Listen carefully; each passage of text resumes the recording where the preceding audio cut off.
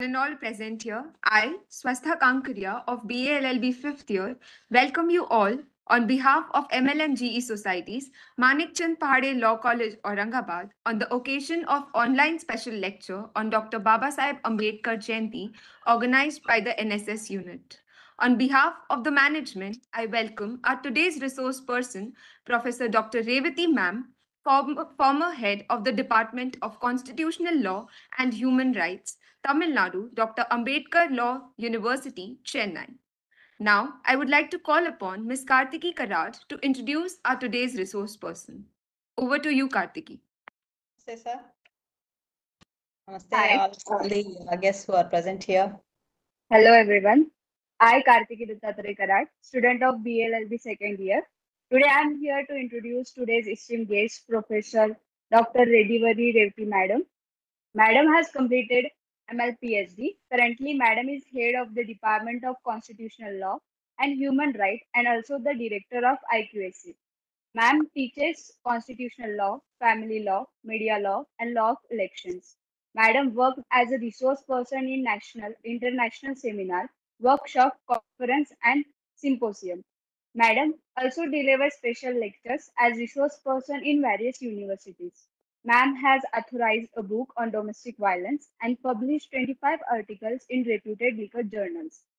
Ma'am has completed UGC-sponsored major research project on assisted reproductive technology with regard to women's reproductive rights 2012 to 2014. Ma'am guided 4 scholars for PhD in law and 6 more are working under her guidance. Ma'am presented paper in 60 conferences, workshops both in India and abroad. Ma'am has visited Malaysia, Singapore, Mauritius as academic assistant. Ma'am served as a syndicate member of Tamil Nadu Dr. Ambedkar University, Chennai. Ma'am has been With your permission, ma'am, enough. It is okay. Thank you very much for your kind words. It is okay, not. thank you, We ma'am. are all academicians. So not necessary all this. So thank you anyway. Thank you for Thank you, your ma'am. kind words. Thank you. With the permission of the concerned chairperson, principal Professor Dr. Manik Rao sir, may I start, sir? Go ahead, madam. Yes, sir. At the outset, I must be very thankful for the entire Manikchand Pahade College, Law College, Aurangabad team, particularly the management, and my special thanks to Principal Professor Dr. C.M. Rao for giving me this opportunity to share my views in connection with the legendary personality Dr. B.R. Ambedkar Jayanti. Thank you very much, sir, once again for uh, the opportunity to be amidst with you today in this great legendary Professor Jayanti occasion. And I was given the task to express my views on the topic basic structure doctrine. I really am thinking that it is this topic assumes significance at this juncture. Why? Because here a lot of law students are there. Don't think why ma'am she has started her lecture with the questions. So why it assumes office particularly, I mean assumes significance particularly this month. Any one of you can tell me this? Okay. Basic structure doctrine, normally the moment when you say something about the basic structure, immediately we used to recollect the case. What is that? At least can you tell this? What is the case that we remember immediately?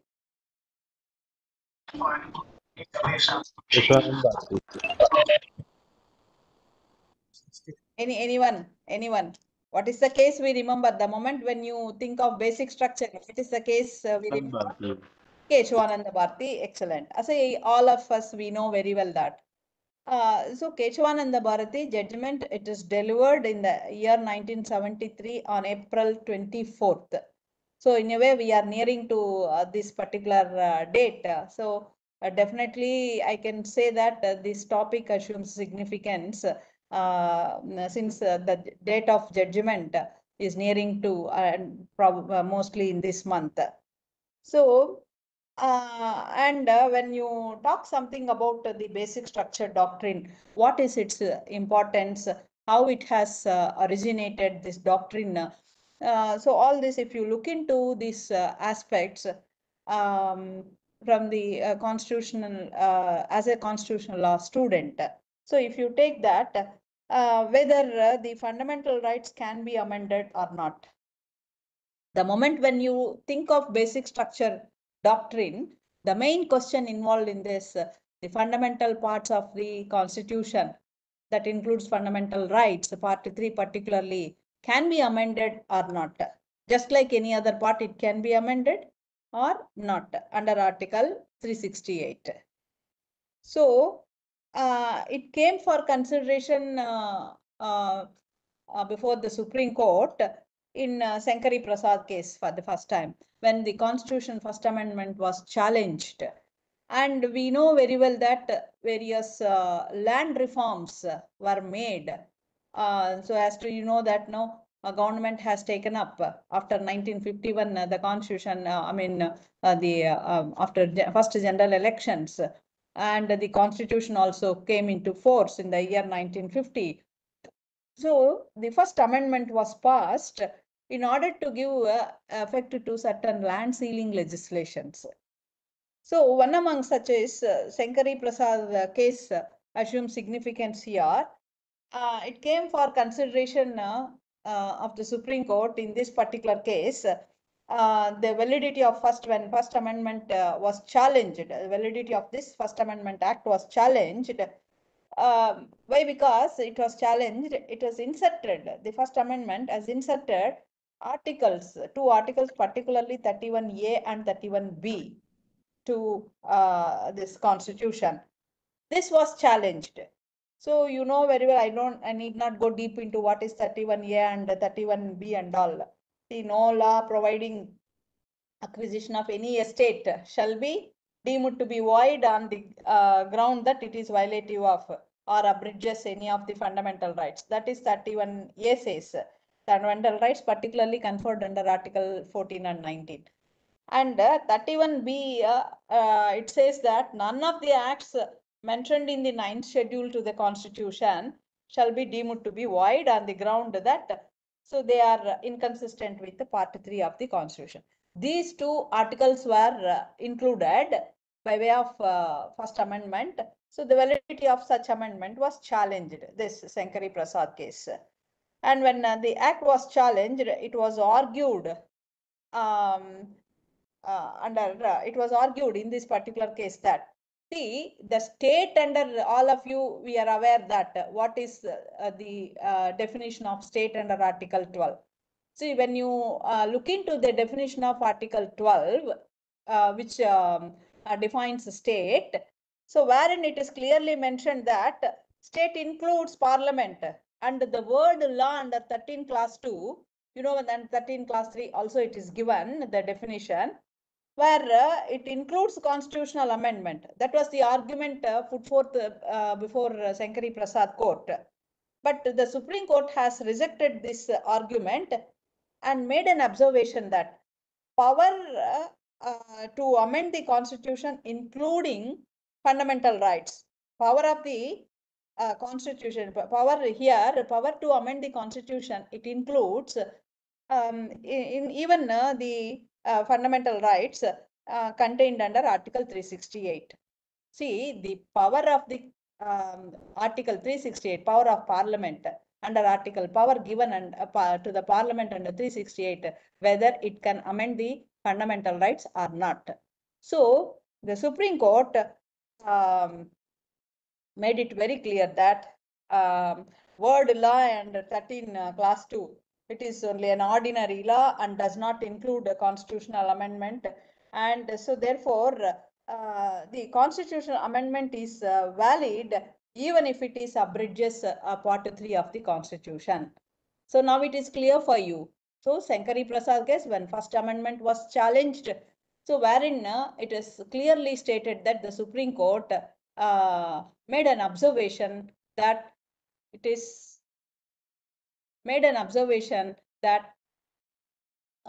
even fundamental rights can be amended. So it is not amendment to the constitution is not just like an ordinary law, and it is something different. So it includes everything. It includes everything like fundamental rights also can be amended. Shankari Prasad case. So subsequently, the 4th Amendment and 17th Amendment were also challenged, were also passed, and these amendments were challenged in what is that, Sajan Singh case. Sajan Singh case versus Rajasthan. So in this, the Supreme Court almost approved the majority opinion made by Shankari Prasad case. So here Gajendra Gadkar, he said that he no, that was the power to amend the constitution include what was laid down in the Shankari Prasad case. Almost he has reaffirmed and he has concurred with the decision given in Shankari Prasad case. And Justice Gajendra Gadkar in Sajan Singh case also, when 17th Amendment was also challenged, he made categorically that had the framers of the constitution intended in such a way that they would have explicitly mentioned that. So it is not mentioned in such a way. So therefore, any part of the constitution can be amended, including part 3. Just like any part, any provision of the constitution, part 3 also can be amended. And friends, I would like to make a mention here. Here we have to notice that. And just now at the beginning of this session also, when I asked a question, you said that when you think of basic structure doctrine, immediately we remember what case? Once again, I am asking. Keshwananda Bharati. Keshwananda Bharati. So that means all of you accept that Keshwananda Bharati case only, the basic structure doctrine is coined, right? Isn't it? Any one of you has any different opinion? All of you agree with? Actually, it is not so. It is not the basic structure doctrine that was for the first time coined in in the case of Keshwananda Bharati. In Sajan Singh case, if you take that, what I made which is reaffirmed the decision of Shankari Prasad by 5-judge bench. Sajan Singh is 5-judge bench. 3 judges, Gajendra Gadkar, and 2 other judges gave majority opinion, and 2 judges, Justice Hidayatullah and Justice Madolkar, J.R. Madolkar, gave a dissenting opinion. It was Justice Madolkar who gave dissenting opinion for the first time in the history of Indian Constitution, who used the term basic features of the Constitution. Therefore, I strongly affirm in this academic gathering that it is not the Keshavananda Bharati case. For the first time, the basic structure doctrine was used. Even prior to that Keshavananda Bharati case in Sajan Singh versus State of Rajasthan case. So in this case, Justice Madolkar, who gave a dissenting opinion for the first time in the Indian constitutional history, and he used the term basic features, and he questioned whether the basic features could be taken away. See, Justice Madolkar, along with other majority judges, Chief Justice Gajendra Gadkar and other fellow judges, he too upheld the 17th Amendment, but he has expressed concern more eloquently. How he has expressed under 368. So Article 368 was to amend the Constitution, but to what extent? If Article 368 is to amend the Constitution, to what extent it can be amended, to what extent could such power can be exercised. The power given to the parliament under 368, so is it an unlimited power? Is it unlimited? So all these questions were raised in this, to the mind of Justice Madolkar, though he was part of, what is that majority opinion to certain extent. He too upheld the 17th Amendment, validity of 17th Amendment, but he has expressed so many views, and therefore he gave a dissenting opinion in this particular case. So, basic rights such as equality, life and liberty, right to free speech, all these are considered as basic rights containing basic values. So, therefore, they were taken away. Are we amending by way of taking away the constitutional amendment? So, what do you mean? What do you think of that? Are we amending the constitution or substituting a brand new constitution? So therefore, whether you amend the constitution or substitute the constitution, whatever you might be, you can do that, but the basic features of the constitution cannot be destroyed, cannot be changed. India's constitutional history, for the first time, it was the Justice Madolkar who used the, I can say that it was Justice Madolkar who has sown the seeds of basic features of the constitution, basic features of the constitution in Sajjan Singh case.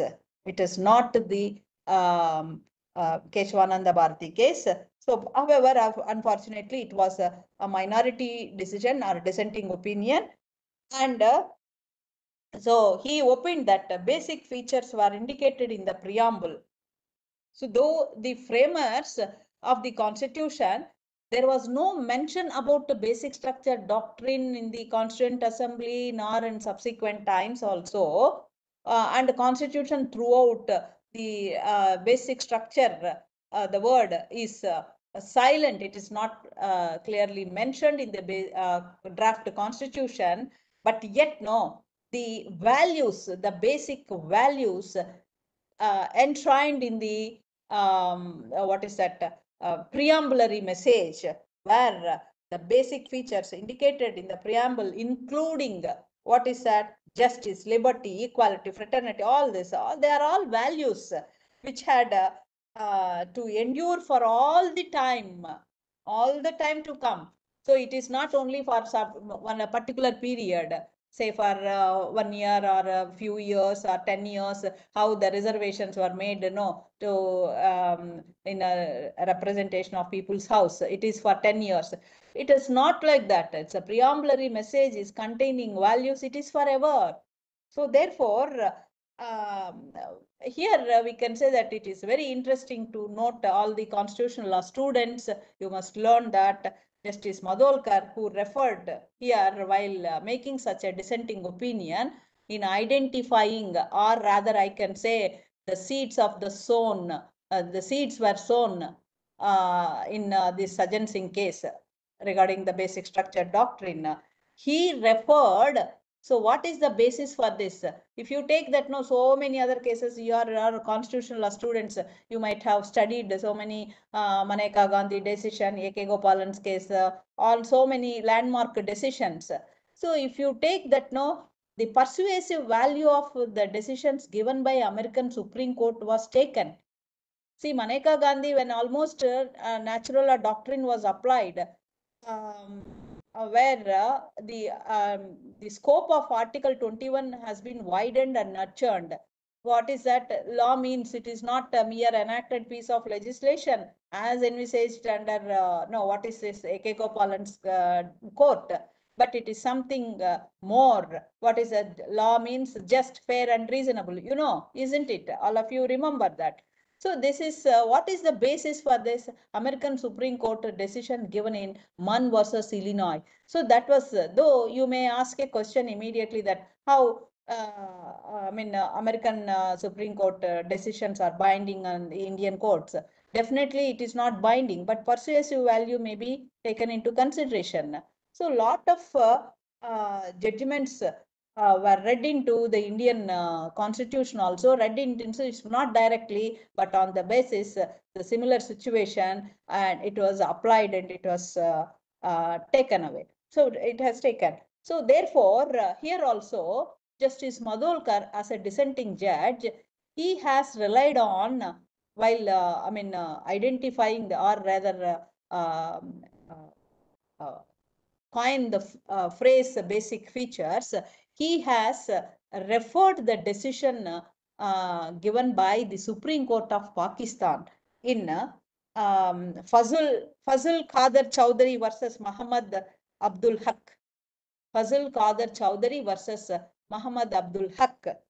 So in this case, the Supreme Court of Pakistan made it very clear that certain essential features of the constitution could not be taken away. Once again, I am repeating, the Supreme Court of Pakistan, on an occasion, in this particular case, Fazl Qadir Chowdhury versus Muhammad Abdul Haq, in this particular case, the court made it very clear that, court in the sense, Supreme Court of Pakistan made it very clear that certain essential features of the constitution could not be taken away, could not be destroyed, could not be altered, could not be changed at all. So therefore, Justice Madolkar, in his dissenting opinion, he has referred this decision, relied upon the Pakistan Supreme Court decision, he gave dissenting opinion. So therefore, I can say that this was the seed that eventually blossomed into basic structure doctrine in Keshwananda Bharati, right? So all of you, I think you remember, those who are beginners, in the first and second years, students, you please, you may note down also. Sometimes you may get this type of questions in competitive examinations. So therefore, once again, I'm repeating, see, the what is that? The importance of basic structure doctrine for the first time in the history of constitutional law, as coined, as come into existence in the form of basic features in Sajjan Singh case itself. So here I would like to just coming out of the basic structure doctrine, I would like to mention here what is the role of dissenting opinion. It's a very important dissent. Dissent is the essence of democracy, right? So therefore, nowadays, if you see that, no, very rarely we can see in dissenting opinion, all are unanimous judgments, most of rather we can say. So therefore, dissenting opinion was very important in the development of constitutional jurisprudence. Any one of you, you may take up for this, what is that, project works. So as a part of internal components, you may take up what is that, what is each and every subject, what is that, project work. So you may take, whether it is a project work or assignment like. So you have to take such type of, what is the role of dissenting opinion? Pardon, sir? Yes, sir? So what is the role of dissenting opinion in the development of constitutional jurisprudence? It's a very important area, right? So dissenting, if you take that, just now I made a mention, A.K. Gopalan's case. A.K. Gopalan's case, see, Article 21, even if you see today, when it was drafted in the year, adapted in the year 1949, November 26th, and came into force subsequently in the year 1950, January 26th, you know very well that. See, what was the content of Article 21, that 18 words, even today, it is still as it is, these 18 words. No person shall be deprived of his life and liberty except according to the procedure established by law. Not even a single letter nor a single word is either added nor deleted, right? So therefore, but the interpretation, when it has come to that, what was given a dissenting opinion by Justice Fazal Ali in A.K. Gopalan's case, after 2.5 decades, it became the majority opinion in Maneka Gandhi decision, right? I think all of you might have studied in constitutional law subject. So what was dissenting opinion given by Justice Fazal Ali in A.K. Gopalan's case? Procedure established by law means it is not mere enacted piece of legislation. It is something more. It must be a law here. Procedure established by law must be a reasonable law.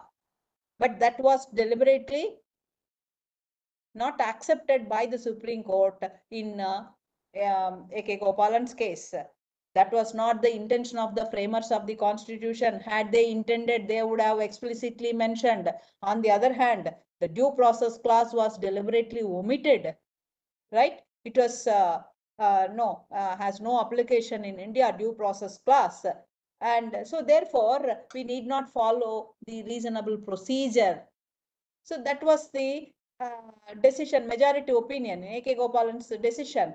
But Fazal Ali gave dissenting opinion. He said that due process, it is not Article 21 that has conferred what is that, right to life and liberty to an individual. If you see, that is the reason why how carefully the framers of the Indian Constitution has used the terminology. It is not Article 21 that has conferred life and liberty to individual, right?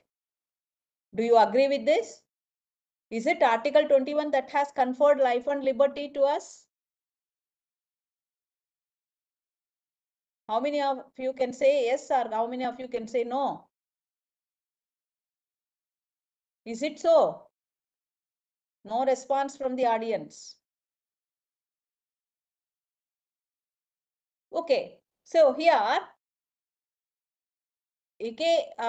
Justice Fazal Ali, he said that it is not Article 21 that has conferred right to life and liberty.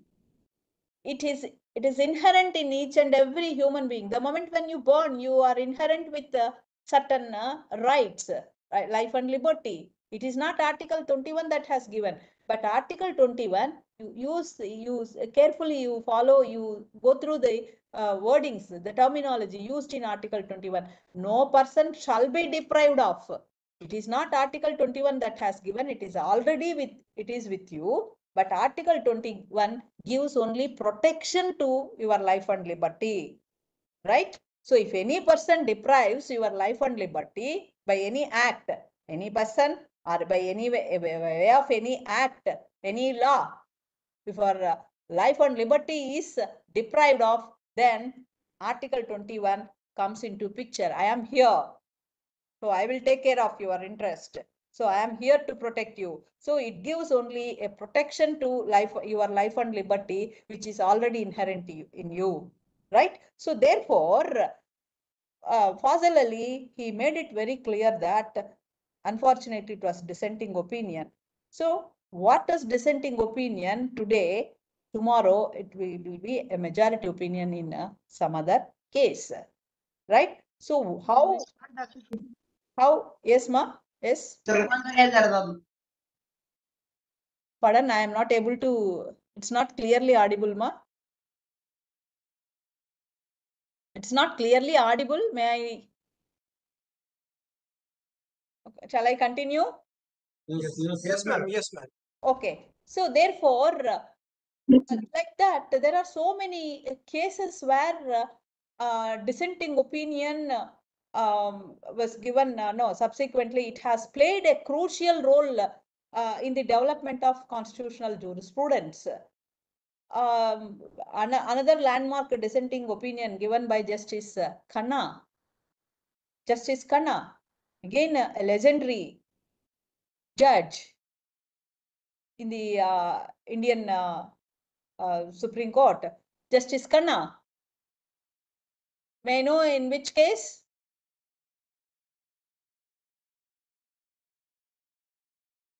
Anyone? Okay, so Justice Khanna gave ADM Jabalpur case. Very good. He gave a dissenting opinion in ADM Jabalpur case. What is that ADM, but at that time, so you know the consequences of, I don't want to go deep into that. Just I came a little bit out of the scope of basic structure doctrine. These are all part and parcel of basic structure. So that's the reason why, though it is, but sequentially I am not going. So why I have come out, no, I would like to make a mention about the importance of dissenting opinion in the constitutional field. So that's the reason why I'm talking about. See, fundamental rights are basic structure only. So life and liberty is a basic structure.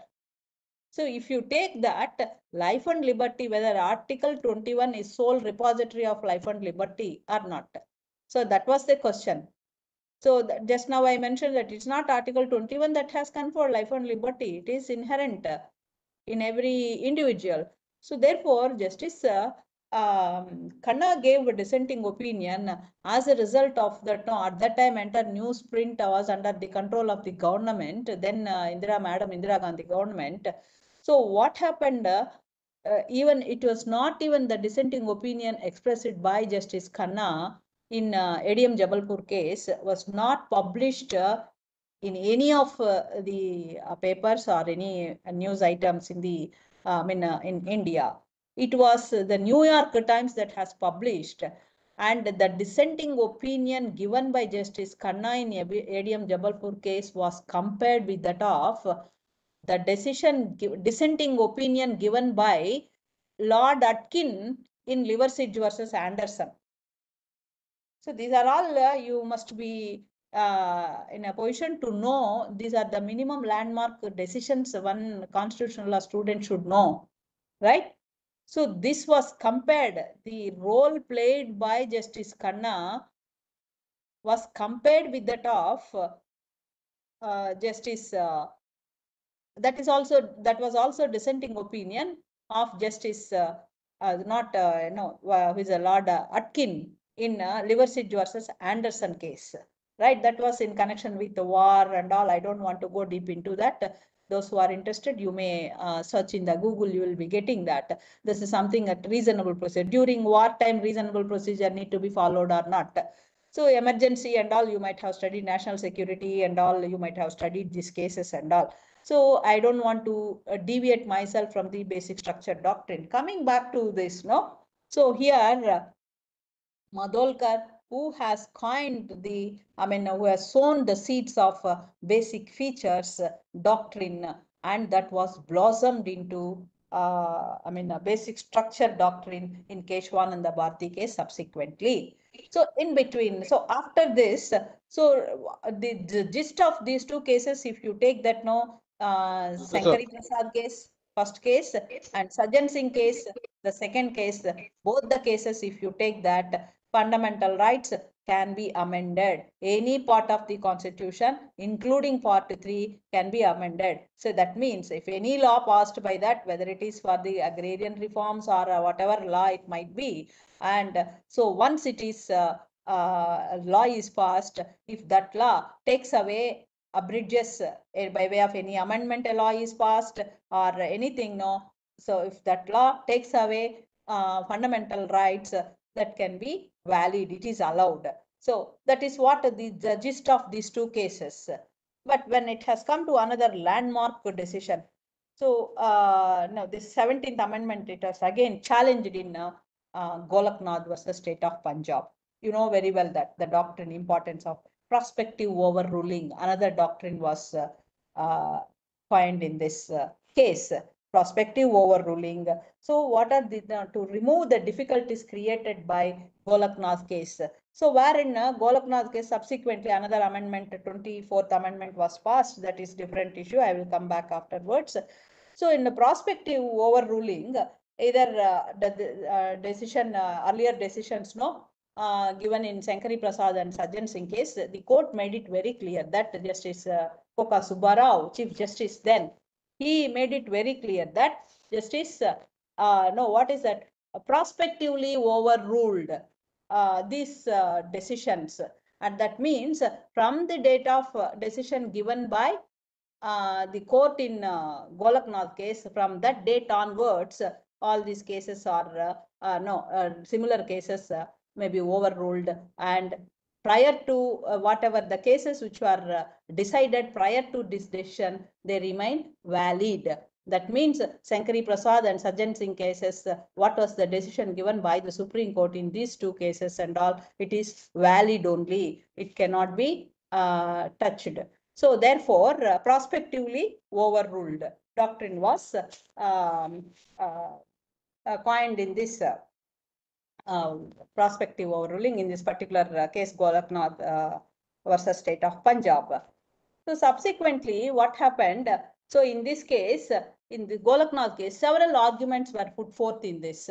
So where it is clearly mentioned that the power of Parliament to amend the Constitution is derived from Article 245, read with, what is that, entry 97 of list 1 of the Constitution, and not under Article 368. So therefore, Parliament has no power to change. Just like an ordinary law, it cannot change the constitutional provisions. Constitutional amendment is entirely different. So while making amendment to the Constitution, the basic elements should not be touched. So therefore, part 3 cannot be taken away. It cannot be touched. It cannot be abridged. That is what the essence of the Golaknath case. So therefore, fundamental rights cannot be touched. The power given under Article 368, it is not an unlimited power. Maybe it is wider.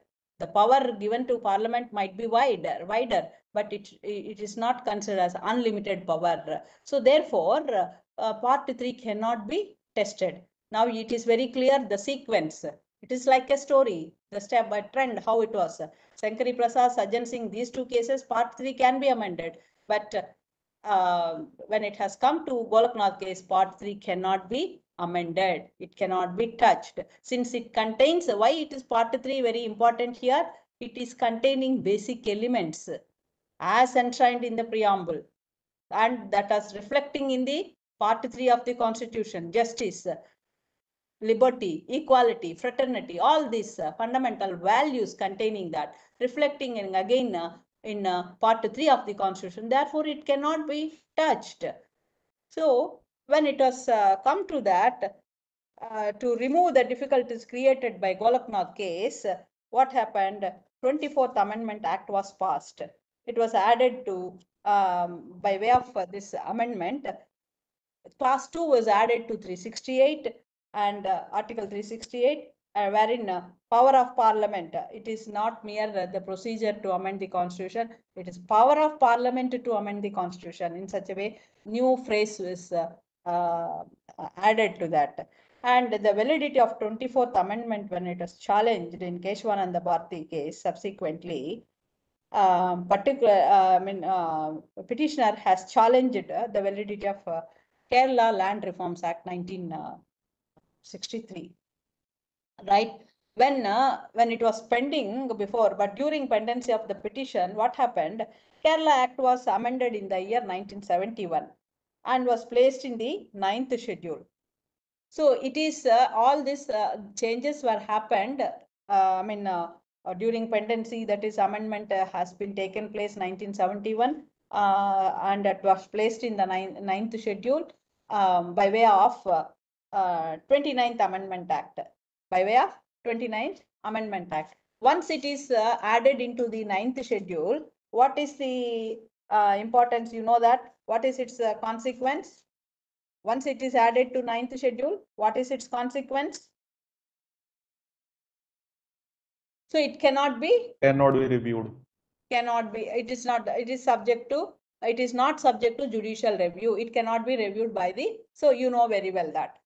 See, from the date of Keshavananda Bharati, it is very clear. Under Vaman Rao case, no, it was made it very clear that from the date of, that is the reason why, what is that? From April 24th, 19, so on that day onwards, when the Keshavananda Bharati judgment was delivered, from that, the date of the decision given in Keshavananda Bharati, on that day onwards, even if anything included in the 9th schedule is subject to judicial review, right?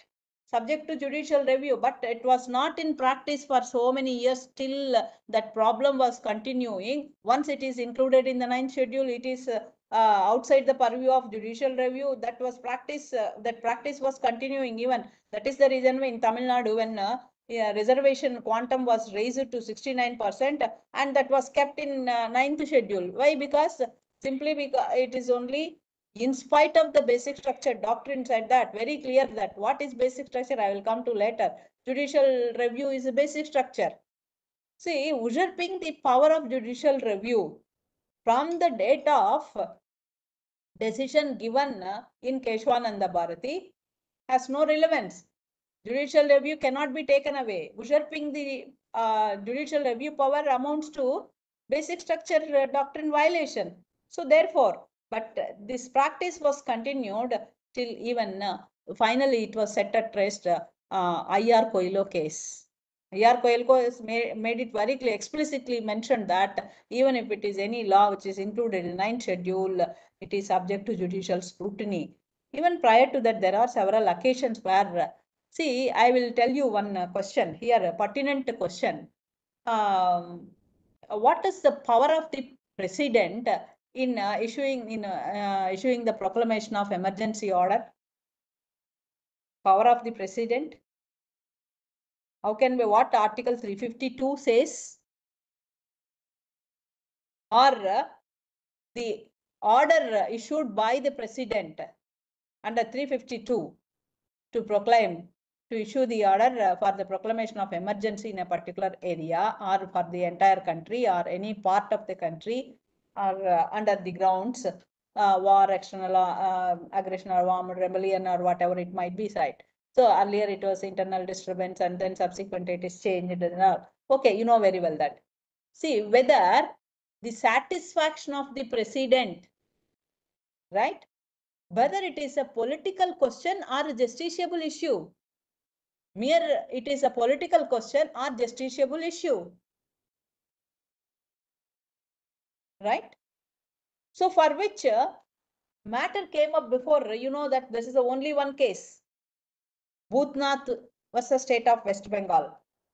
In that case, the question came up before, whether it is a political issue or a justiciable issue. Right? See, to make it explicit, again constitutional amendment is passed and one clause is added to make it, what is that? See, the what is that? The satisfaction of the president in issuing the proclamation order is final.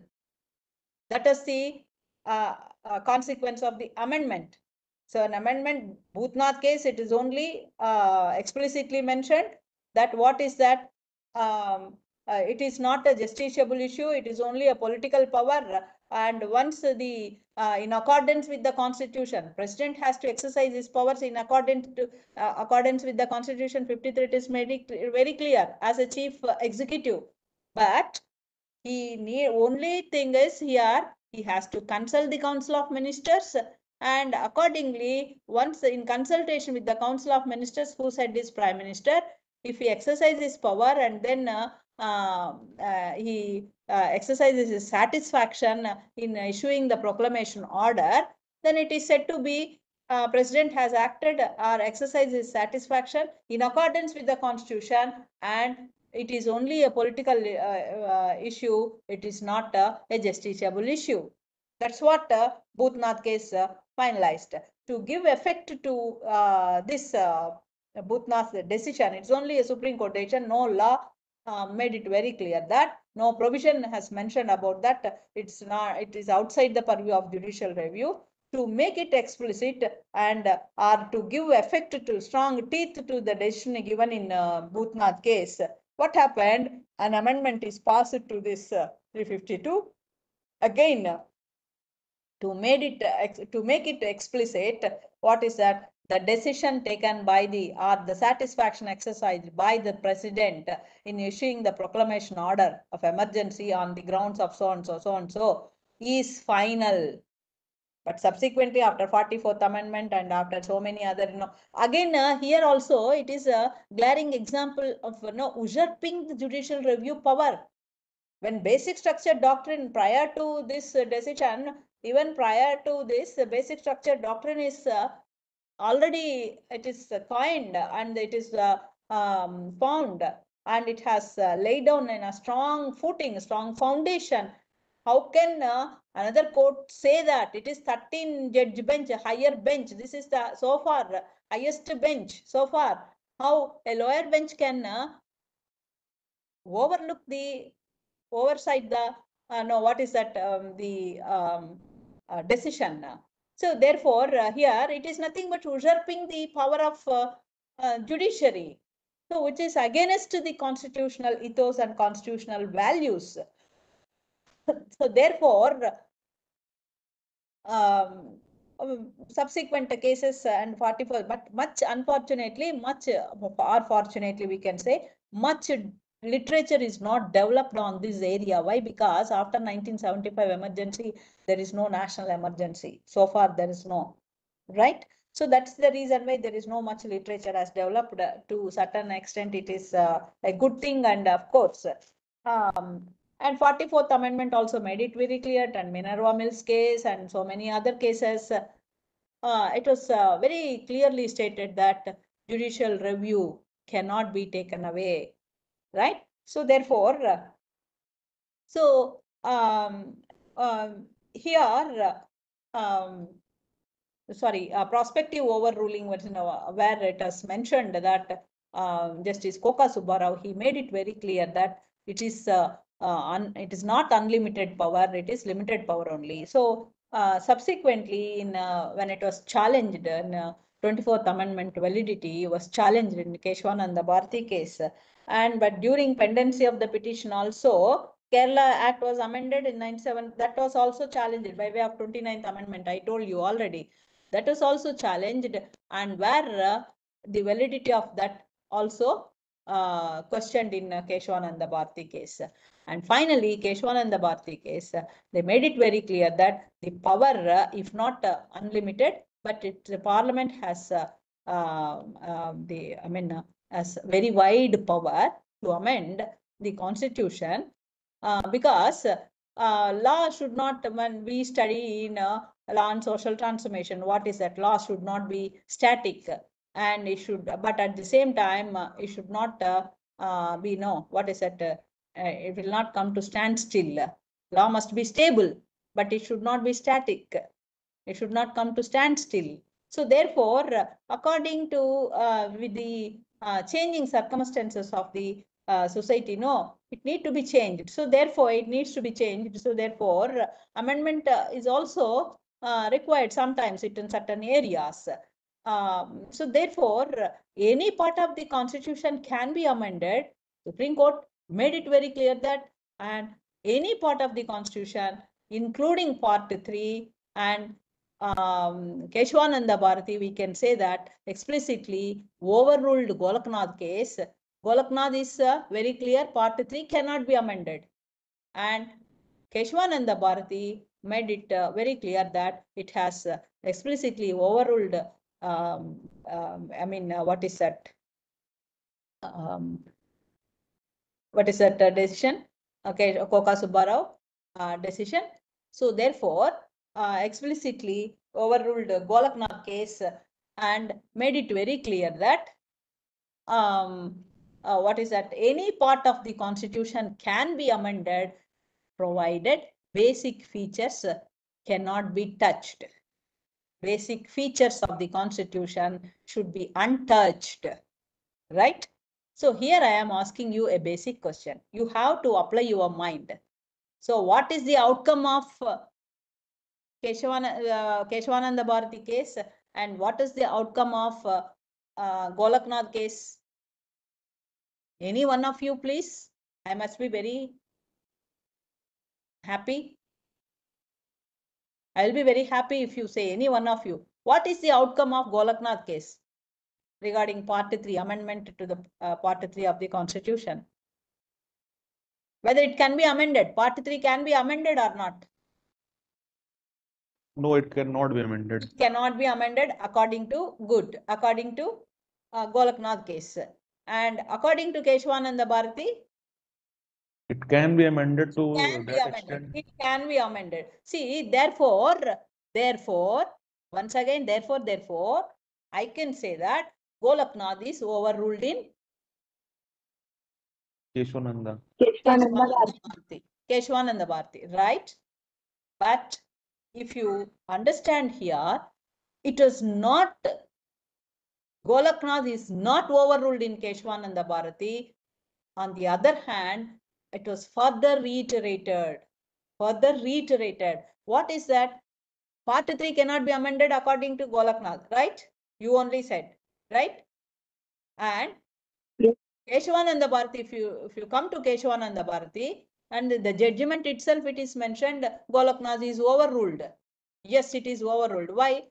Part 3, any part of the constitution, including part 3, can be amended, provided basic feature cannot be touched. That's what outcome of Keshavananda Bharati. So therefore, from this point, if you think that Golaknath is overruled in Keshavananda Bharati, but what is basic feature?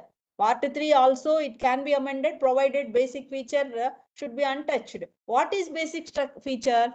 Basic structure. What is basic structure? Part 3 in certain cases is basic structure.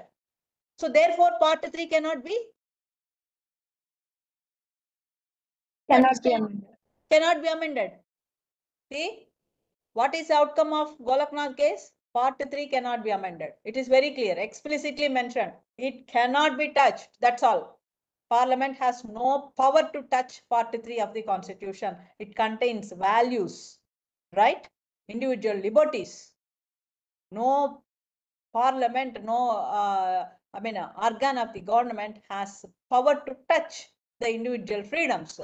The real sovereignty is vested with the people, and it cannot be, right, touched. So that is what very clear in Golaknath case. Coming to Keshavanand, but any part you can amend, provided basic features cannot be changed. Basic features should remain unaltered, right? So what is basic feature? Constitution is silent. But it is not exhaustive, but it is very illustrious. From case to case, it is explicitly mentioned that from case to case, it is derived by way of interpretation. It is, the list is included, and so many, it is adding up so many instances of basic features. Part 3 in certain cases containing basic features. Liberty, equality, they are all right? Justice, all these basic elements, basic values, they cannot be touched upon, right? So therefore, now you can say what is mentioned in, what was explicitly mentioned in Golaknath case, again it is reiterated in Keshwananda Bharati. It is not overruled, but it is. So here it is explicitly mentioned, part 3 cannot be touched. Here when it has come to Keshwananda Bharati case, part 3, anything can be amended, provided basic feature can be unalterable, can remain as it is. It cannot be touched. So what is basic feature? Part 3 in such cases, it is basic feature. Therefore, part 3 cannot be amended, right?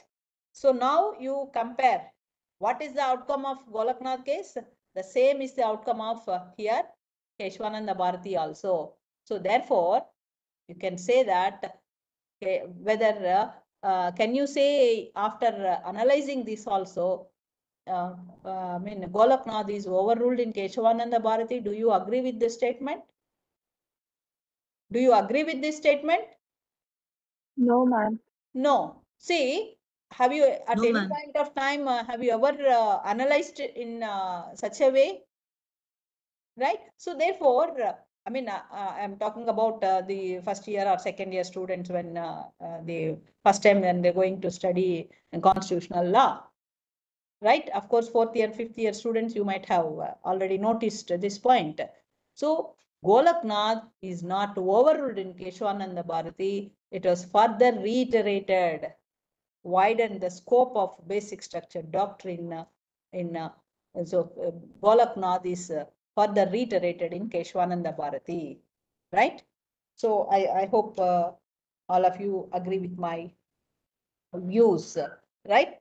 And coming to that, so therefore, as I mentioned earlier, no constitution is silent with regard to the definition of basic structure. So everything is fine. Basic features cannot be destroyed. Basic features cannot be destroyed. What is basic feature? How do we know that the basic feature? What constitutes basic feature? So therefore, where it is not defined by the constitution, it is not exhaustive. There is no exhaustive definition for this. It is illustrious from time to time, from case to case, depending upon. So in Keshavananda Bharati, I don't want to touch upon this. Sir, how much time I have, sir? Can I continue for how much time? That's also very important, no?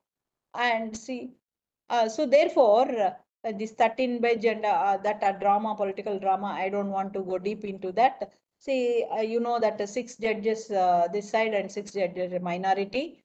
And who are the 6 judges? You know very well that what is mentioned that no. So where they clearly mentioned what is that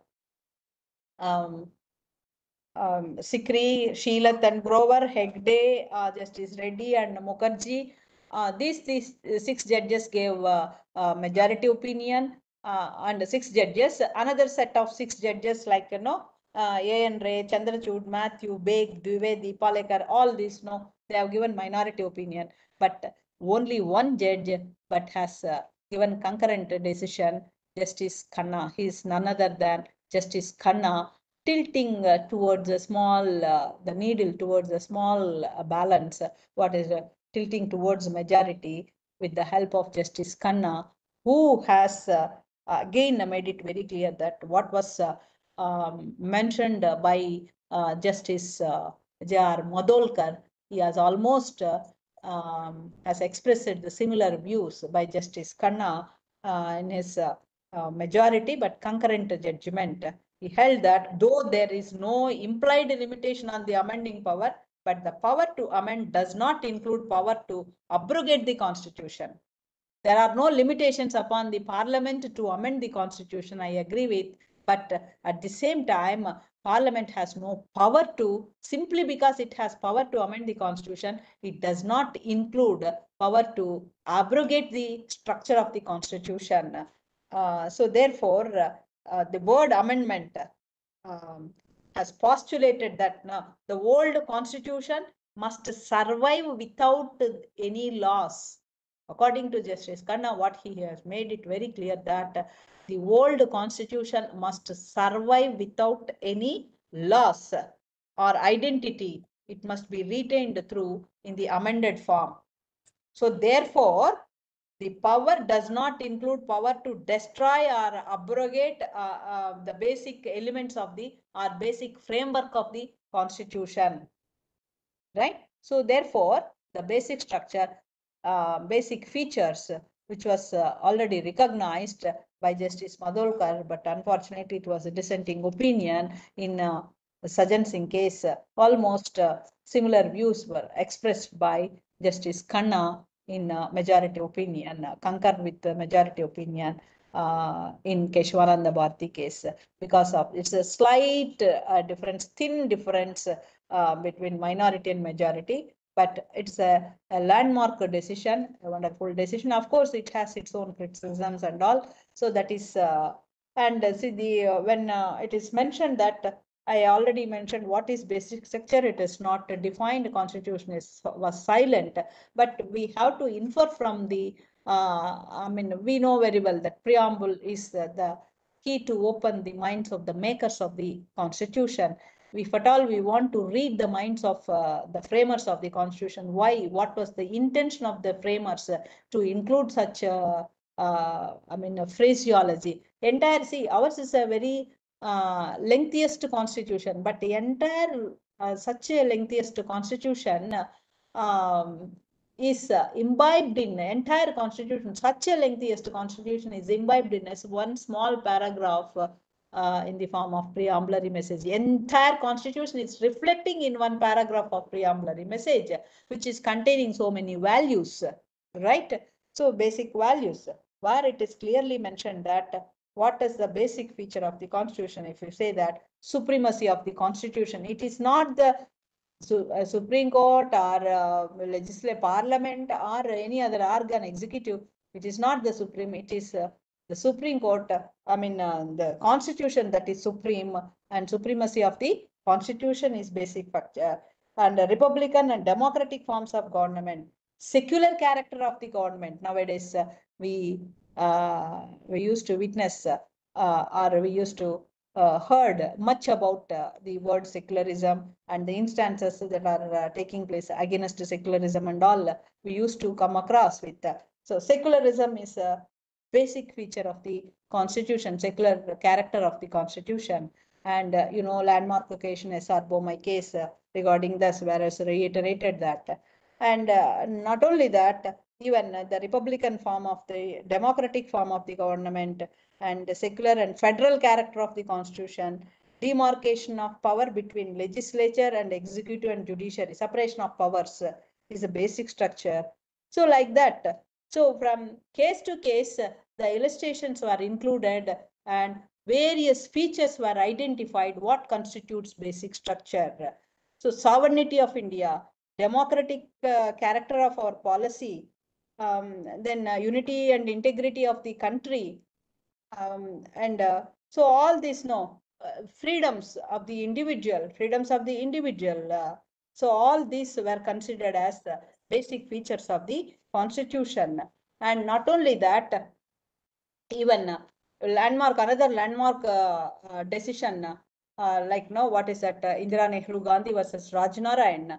So again, in this case, rule of law, judicial review.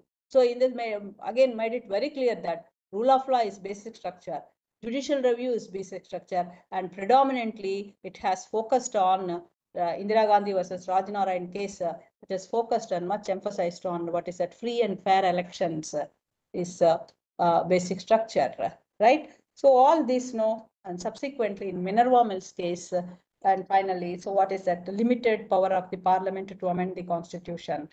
Parliament has power to amend the constitution, but the power must be very limited power of the constitution. Harmony and the balance between, the bedrock of balance between part 3 and part 4 is the basic structure. So what is important, whether part 3 or part 4, both are right equally important. To be frank, that fundamental rights when compared to that, directive principles are more important. And fundamental rights in certain cases, basic features, and judicial review, right, is the basic feature. So therefore, independence of judiciary is part of basic structure. So all these instances, and again, 42nd Amendment is again, it has included certain articles to disturb this doctrine. And this finally, and 42nd Amendment, if you take that, basic features of the Constitution, including basic features of the Constitution, could be amended by way of 42nd Amendment. It has included certain clauses, certain provisions, and those provisions has given unlimited power, and it can what is that? It can amend any feature of the Constitution, including basic feature. That was the worst part of 42nd Amendment. And so this amendment, now according to Mr. Swaran Singh, Chairman, we can say that Congress committee then constitutional amendment put an end to any controversy as to which is supreme, but Parliament or the Supreme Court, which is supreme. So 42nd Amendment, again, there's a big political drama, and it has during that particular time, particularly there was no rule of law, only rule by law. At that time, rule of law is a basic structure, but it's not rule of law, rule by law. So at that particular time, so only rule by law, that was not considered as basic structure. As I earlier I mentioned that in Vaman Rao case and all other cases, they made it very clear that from the date of the decision given in Keshwananda Bharati case, judicial review cannot be taken away, since judicial review is doctrine of, it is containing basic element. So therefore, usurping judicial review is violation of, it is unconstitutional from the date of the decision given in Keshavananda Bharti, that is April 24th, 1973. That means judicial review was protected. Even if any law which is included in 9th schedule also, it can be challenged. But that was not in practice till even IR Coelho case, when Supreme Court made it very clear that. So finally, no, the Supreme Court got an opportunity in L. Chandra Kumar case, right? So it's another important, very important decision. In this, Supreme Court got an opportunity in this particular case. So where no amendment passed by Parliament in future can bar the courts from pronouncing the judgments on its constitutional validity. So that was the decision given by L. Chandra Kumar case. Subsequently, and even various recent times, no decisions given by while upholding the doctrine of constitutional morality, which is containing the principles of what is that, equality, fraternity, and even the dignity, element of dignity, all these basic values. So therefore, now finally the problem was set at rest. Earlier, what the so-called political parties and even a government which are in ruling, so they, whenever they pass law and according to their whims and fancies, they include in the 9th schedule in order to just to save those laws from the judicial scrutiny. They used to keep in, but even if it is kept in the 9th schedule, it can no, it is subject to judicial scrutiny. So therefore, with this, if you have any doubts, I so welcome for you, and then any doubts may be clarified. And with this, I would like to thank the organizers for giving me this opportunity. Hello. Good evening, ma'am. Thank you for your valuable guidance. My question is, since the doctrine of basic structure has a lack of constitutional basis, that is, it is not supported by any explicit provision in the constitution, and that too, it has not a lack, it has a lack of clarity, and also it is pushing too much judicial activism and also violation of the separation of powers. At the same time, it is protecting our fundamental rights, promoting judicial review, and ensures the stability and consistency of the legal system and preventing the authoritarianism. So, what do you think? What should be the way forward? Because right now, what is That's what I told you very clear, that the basic structure is not defined anywhere in the constitution. But if you understand the preambulary message, so preamble is the entire constitution is reflecting the constitutional ideals and the constitutional values. The intention of the framers of the constitution is clearly reflecting in the preambulary message. If you understand the preambulary message, usually you can understand that what is basic feature. All the values contained in preambulary message like justice, liberty, equality, fraternity, dignity, assuring the integrity, all these are the features. They are forming part of the values of the constitution. So that cannot be destroyed. See, basic feature cannot be destroyed here in the sense, you can amend the constitution, you can alter the constitution, but at the same time, that is what Justice Khanna, who gave minority concurring with the majority, who gave a judgment, a separate judgment, but he made it very clear that power to amend the constitution, Parliament has power to amend the constitution, but while doing so, it has the power of the Parliament is very, very wide, but at the same time, it cannot be considered as unlimited power, but the original existence cannot be changed. That's what he said that. So if you understand the preambulary message, easily you can understand what is basic feature of the constitution. The old constitution must survive without any disturbance. we can change it, we can alter it, we can amend the constitution, but the old constitution must survive. Why? Because old constitution here in the sense, what are all the values reflecting in the preambulary message? So it permeates throughout the constitution. For example, equality, if you take that, no, equality in the no, if you on equitable terms, if you take that, it is not only in from 14 to 18, but it permeates throughout the constitution.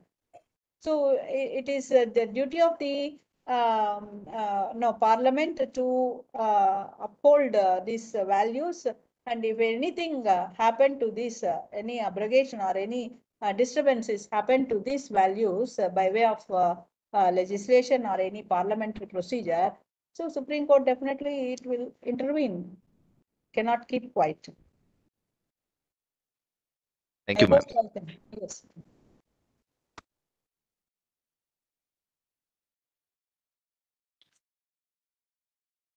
Any other Madam, questions? Yes. the basis on its morality and illustrate nature and flexibility can be termed basic structure as Raj Dharma. So second question, madam, whether clean and green environment also include basic structure based on SC Supreme Court recent judgment on right to protect against adverse effects of climate change. Definitely, sir. See, when life and liberty is considered as basic element of the constitution, so without there is no meaning at all, sir, in conferring life without having clean environment. How can we survive, sir?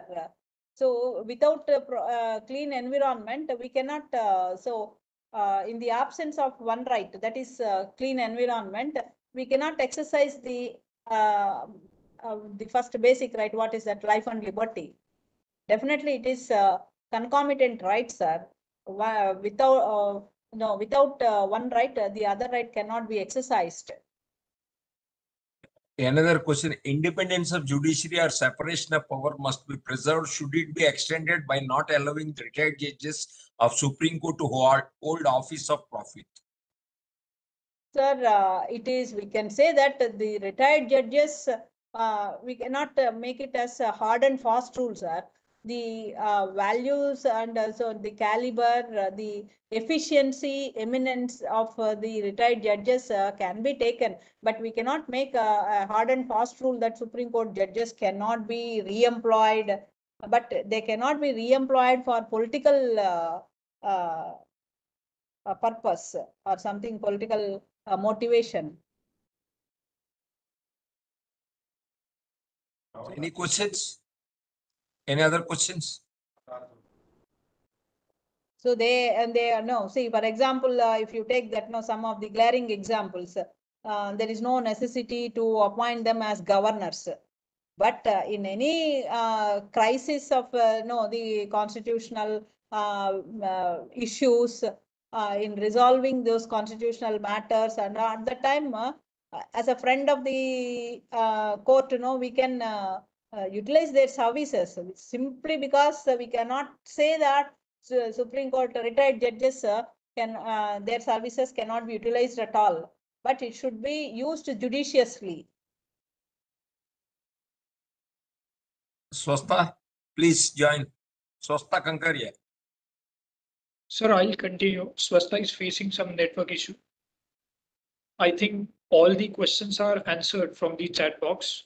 Moving forward, thank you so much, ma'am, for such an insightful and informative lecture. This lecture will truly sow the seeds of constitutional values in the mind of budding lawyers. Now I request our beloved principal, Dr. C.M. Rao, sir, to give presidential address. Over to you, sir. So because of the presidential address, what I mean to say is that I am a very poor student of basic structure of law.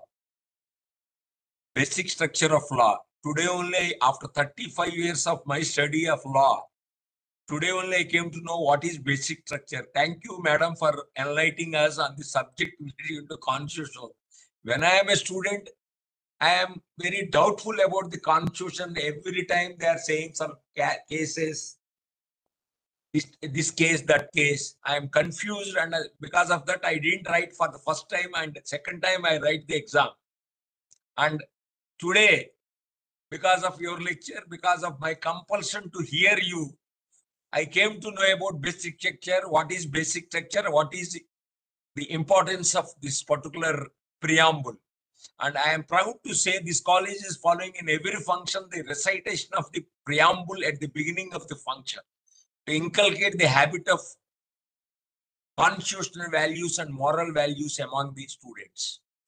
So on behalf of the management and staff, I thank the organizers for a wonderful academic feast in the today's program. Thank you one and all for your patience, hearing and asking enthusiastic questions. Thank you one and all.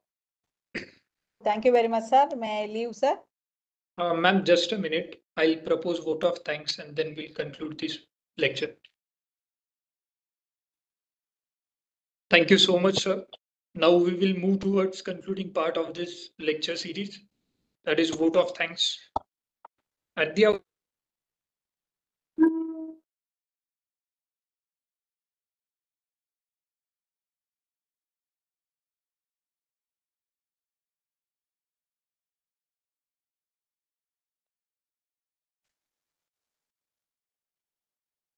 knowledge, I thank our beloved principal, Dr. C.M. Rao, sir, who constantly encourages us to conduct such enriching programs. I thank our Vice Principal, Dr. Sri Kishan More, sir, IQAC Coordinator, Dr. Aparna Kotapalle, ma'am, NSS Program Officer, Dr. Dinesh Kulte, sir, and Dr. Pratibha Girvane, ma'am. I thank Ms. Karthiki Karad for introducing today's resource person and Ms. Swastha Kankaria for anchoring. I thank all the members of teaching and non-teaching faculty. Last but not the least, I thank all the students for attending this online lecture. Thank you so much. Thank you. Thank you, sir. Madam. Thank you, madam. Thank you, sir. Thank you, madam. Thank you, ma'am.